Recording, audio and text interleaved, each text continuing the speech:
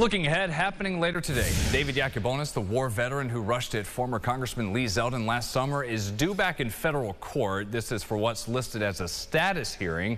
Yakubonis confronted Zeldin at the VFW in Perryton during a campaign stop. He was released to a PTSD and alcohol treatment program in Bath. He finished that and then was moved to a local recovery house. Part of the rules, he can't leave there without permission. Earlier this year, we were following the case and told you federal prosecutors and his legal team had talked about a possible plea. We'll see what happens during that status hearing this morning.